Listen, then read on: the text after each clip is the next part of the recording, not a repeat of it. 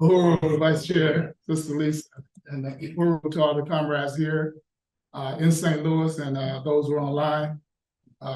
Giving appreciation for the Black is Back Coalition 8th Annual Electoral Candidate School, which I attended all 8 and happy to do so. Giving appreciation to our leadership under the African People's Socialist Party and Chairman Omali Yeshitela. Our presentation today deals with the power of the Black vote. The Black is Back Coalition since its inception. Brother Kamm Howard, welcome. Uhuru. My camera was off, sorry. Uhuru, Brother Kamm Howard. Uhuru, Vice Chair, Sister Lisa, and Uhuru to all the comrades here in St. Louis and those who are online. Giving appreciation for the Black is Back Coalition 8th Annual Electoral Candidate School, which I attended all 8 and happy to do so. Giving appreciation to our leadership under the African People's Socialist Party and Chairman Omali Yeshitela. Our presentation today deals with the power of the Black vote. And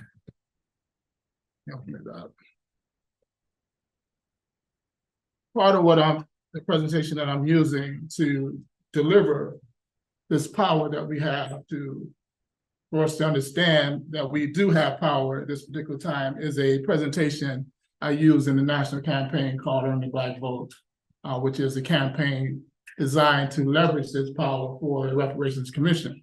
So here I'm saying that this presentation is titled Securing Federal Redress and Other Demands, Reparations Commission by Executive Order before the November election, as well as other demands. And we've talked about some of those other demands here. Hold on, Brother Kamm, that's not the right. That's the second presentation. Okay.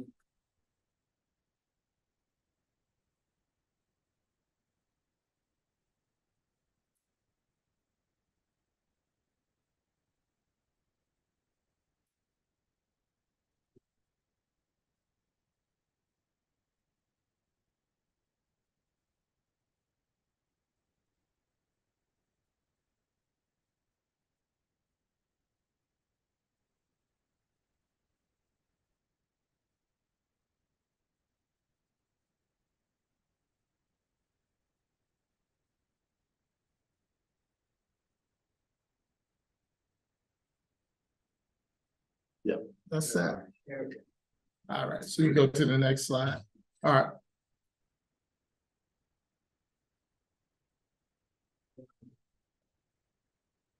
So in securing and utilizing this power and securing the ability to make our demands, I want to share what I call the stars that are in alignment right now for this action. Also, how we align the president with the power that we have and how we align the masses to the power that we possess. What do I mean when I say the stars in alignment? This is a statement that's used to say that a situation is very good or lucky or becomes completely right in order for something to happen. It expresses that events or circumstances have fallen into place, often unexpectedly. There are 3 key aspects to this statement when it's used. 1, a series of events or conditions come together favorably. An implication of fate or destiny playing a role.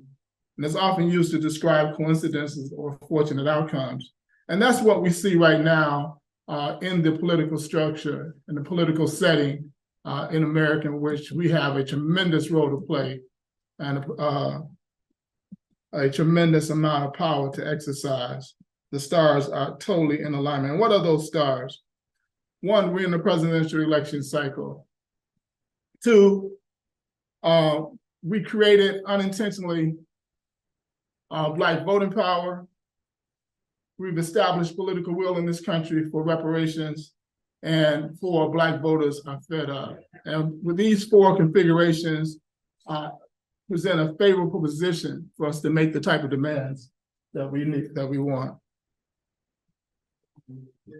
Go to the next slide. So we're in an election year. Most people think this is just about who governs America. Who's gonna, what party actually makes the laws or actually signs the laws into laws. actually sign the laws that are presented by Congress. But this is about control of all the state apparatuses. There are dozens of cabinets positions and foreign positions that the winning party gets to put leadership in. The Department of Agriculture, Department of Defense, Department of Education, Housing, all these different departments.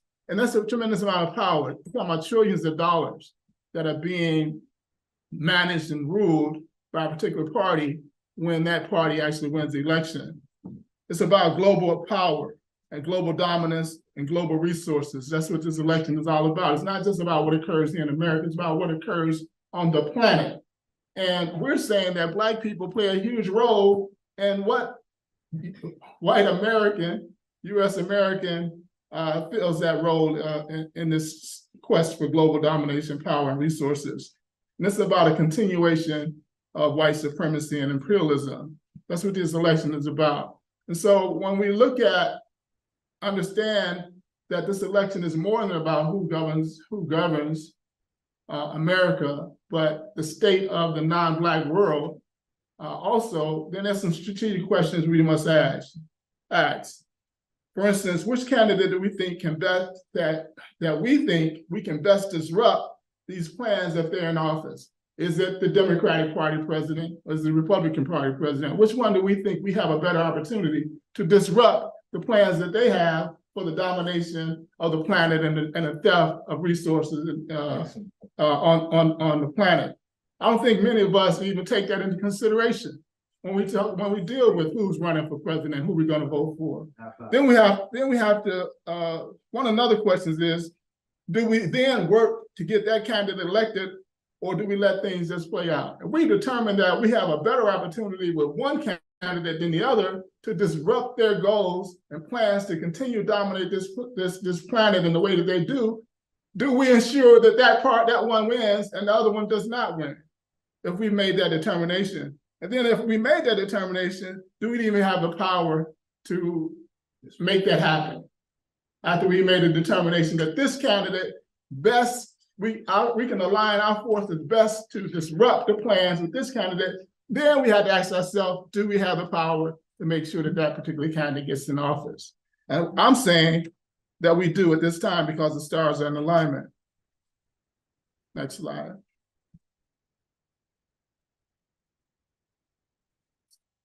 Slides are not moving.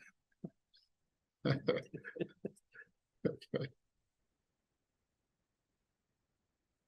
The second star is in alignment is that the Black vote is key to a Democratic Party victory, to victory in America, period.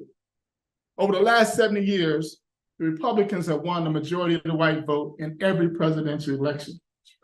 The majority of the white vote. If this was a contest in this country just between white voters, since 1952, there would have been all Republican presidents. There would not have been a single Democratic Party president since 1952. That's right. If it was only among white voters. So the difference has been, and LBJ was the exception, but you know that he wouldn't have been president if Kennedy wasn't assassinated, and we put Kennedy in office. Kennedy won 49% of the white vote in 1960. Nixon was his running mate, his opponent. Nixon won 51%. If it was only among white voters, there wouldn't have been a Kennedy. Right. It was the Black vote that was 8% of the electorate in this nation that put Kennedy in office. We put Carter in office. Carter won less of the white vote than Kennedy. It was a Black vote that put Carter in office. It was a Black vote that put Clinton in office. It was a Black vote that put him in office a second time. The Black vote that put Obama in office 2 times. And it was certainly the Black vote that put Biden in office. Over the last, since 1960, there has been 16 administrations, presidential administrations. 8 were Republican and 8 were Democrat.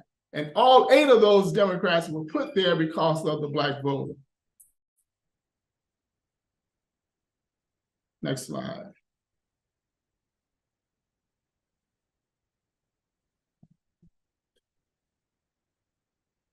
Yeah, I'll make sure we're saying. So Kennedy won 80% of the black vote. That made a difference.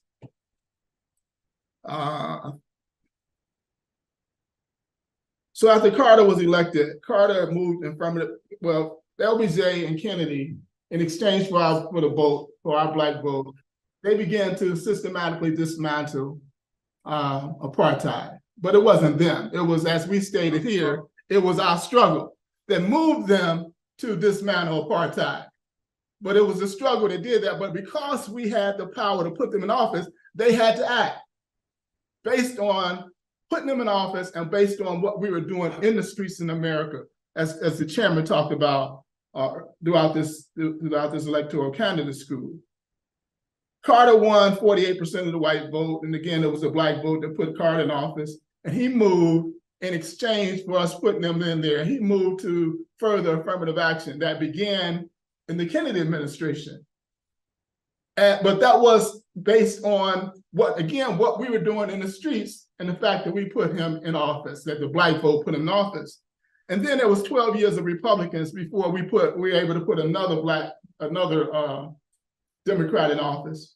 And Clinton gave us symbolism, gave us some neo-colonial leaders that he put into power. And then Obama gave us benign neglect. And we've gotten nothing from the power that we possessed since that particular time. In the last election, the Republicans know who keeps them out of office. That's why they work so hard and spend so much money to suppress the Black vote, because they know it's been the Black vote that had kept them out of office for the last, for those 8 presidential administrations that they would have gone if it wasn't been for the Black vote. In 2020, they spent $900 million to suppress the Black vote, and they crafted 900 pieces of legislation, according to Mark Moriarty, Urban League, to suppress the vote in the last election. There was a report that came out and says that about 17 million voters have been purged from the voters' roll that won't vote in 2024 because of the oppressive legislation of the Republicans. They know who keeps them out of office. 100%. We do not know that we have that power. And we cannot make the demands that we're talking about making until the masses know that we possess the power to make the demands. Next slide. Blacks in this country are 20% of the Democratic Party's base. White Democratic voters are 61% of the Democratic Party base. Black voters are 20%, and all other people of color combined are 19%. So we're more than all other people of color combined in the Democratic Party, and yet we're not getting the type of responses to our needs as this power suggests we should be. And this is just some quotes from some mainstream newspapers, American newspapers, Vox, New York Times, Washington Post, etc., all saying that we have this particular power at this particular time. Now, many of us won't listen unless white folks say it. We don't believe it unless white folks say it. So y'all ain't believe those Kamm saying it. But I'm showing you white folks are saying it. White folks are telling you the amount of power that we possess right now in this country. So I'll take that to the bank. Here's just some numbers. Next slide. Here's just some numbers. Just to show over the last since 1976, these numbers to 1976 to 2000, how the whites, the Republicans have won the majority of the white vote in every election. Go down to, I want to go to point out Carter's first run. He got 48% of the white vote. And Reagan won 56% of the white vote in 1980. And the measure has been around 42% of white vote that the Democrats need to win in order for them to be competitive against the Republicans. If they can keep it around 42%, 43%, the Black vote is enough to take them over. Next slide. We see that Obama In his second election, he only got 39% of the white vote. And it was the 93% of the black vote that ensured him a victory, even though he got less than 40% of the white vote. Hillary Clinton, abysmal, she only got 37% of the white vote compared to Trump's 61%. And even with our strength, it was not enough to take her over the top. Next slide. Now this is about Trump and Biden and Trump in 2020, Biden's win. He got 90% of the black vote. We were 12% of the black electorate, 12% of the electorate in this country. I want us to look at Latino. Latinos are 10% of the electorate in this country. 63% voted for Biden, 57% voted for Trump. Their votes cancel each other out. They have absolutely make no difference in the election because their vote cancels each other out. The same way with others. Asians vote probably 2 to 1. So every 1 vote they give to the Republicans, for every 2 votes they give to the Democrats, they give 1 vote to the Republicans. That's just a net one vote. But when you look at blacks, we give 9 out of every 10 votes to the Democratic Party. So that's 8 net positive votes for the Democratic Party coming from the black community. And again, the Asians just wipe each other out, just cancel each other out. They make absolutely no difference. So we're making all this difference to the Democratic Party. Why aren't we getting, that's right, why aren't we getting what is required, what we require, what's in our interest, political interest? That's because our leadership, this so-called leadership, this neo-colonial leadership. Dr. Amos Wilson says, how do you have more doctors, black doctors than ever before, and yet we're the sickest at this time than we've ever been? How do you have more lawyers than ever before, and yet we're more in jail than we've ever been? How do you have more politicians than we ever had, and we got less power than we ever had? Neo-colonialism, right? Neo-colonialism, a Eurocentric mindset. We have to have an African-centered mindset. We have to have revolutionaries in these particular offices. Speaking to you, Zaki. We need you, brother. So the stars in alignment.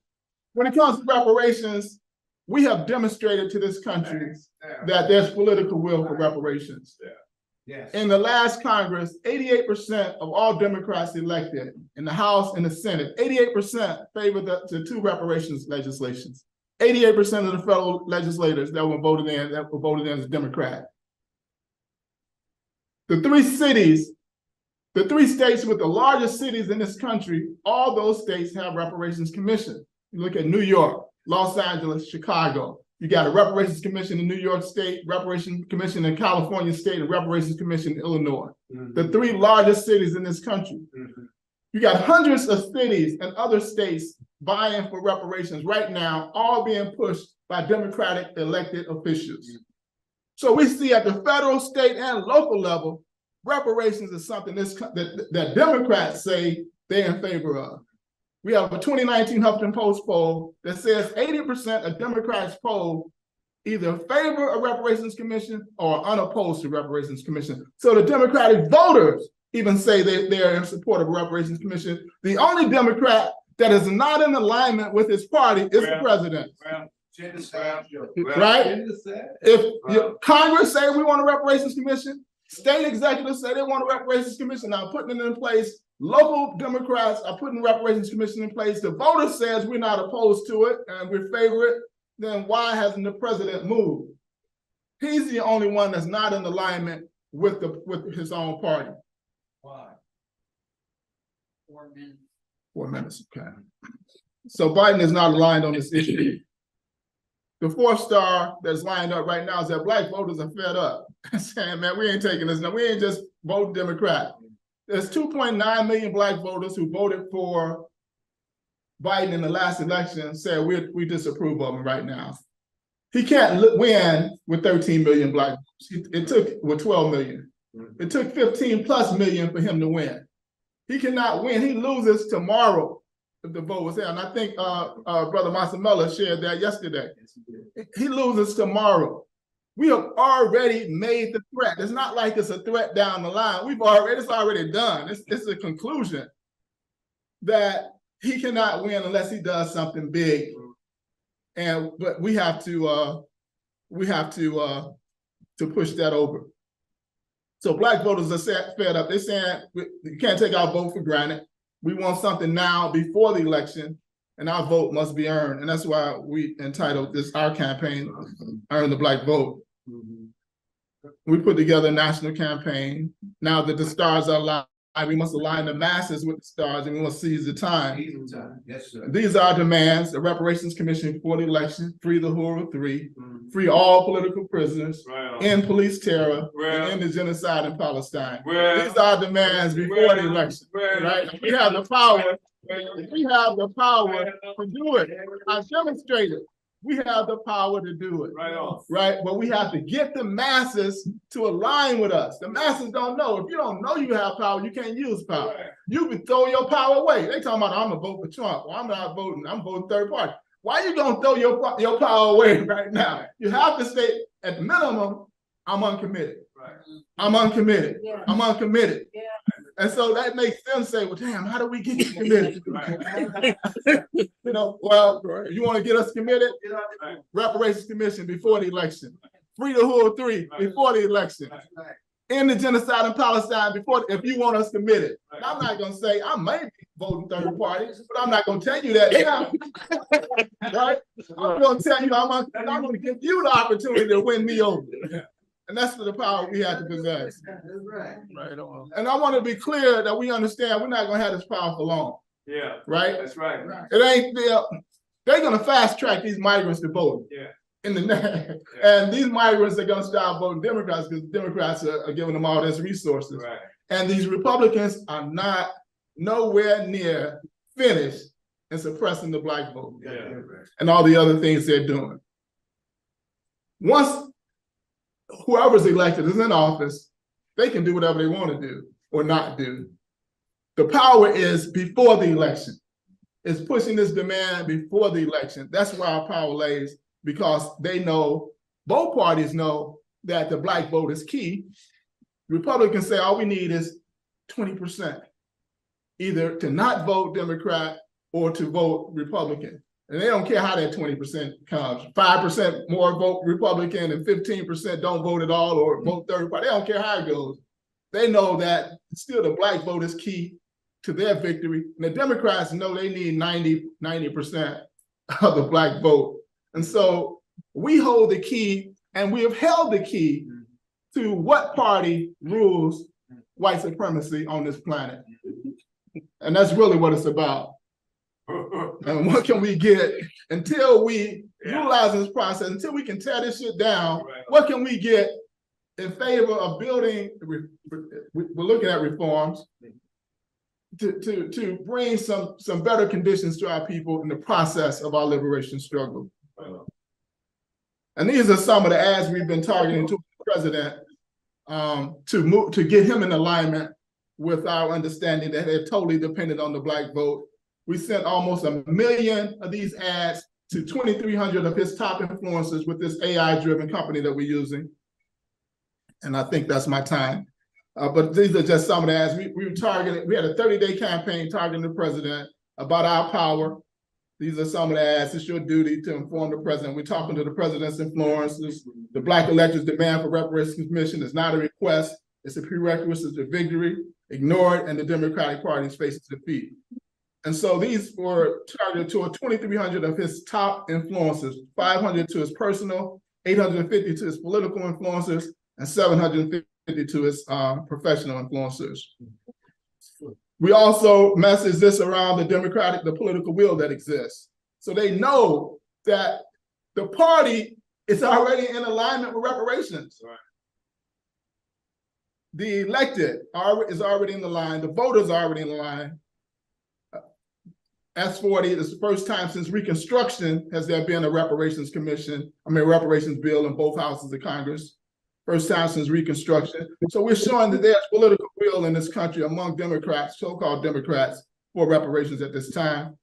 And then our final set of messages, we ran these messages for 10 days. First 10 days, we ran the power of the Black vote. The next 10 days, we ran the political will exists. And then the third 10 days, we ran that this is Biden Lincoln's moment, that Lincoln was forced to put guns in the hands of Black folks. Because he didn't want to put no guns in the hands of Black folks to kill white folks in the Civil War. He was forced to do it. LaRon Bennett said he was forced into glory. This is Biden's Emancipation Proclamation moment. He wants to save democracy like Lincoln wanted to save the Union. He's going to have to do some things that he may not support personally. And so if you want to save democracy, then this is what you must do. So I thank you for this opportunity.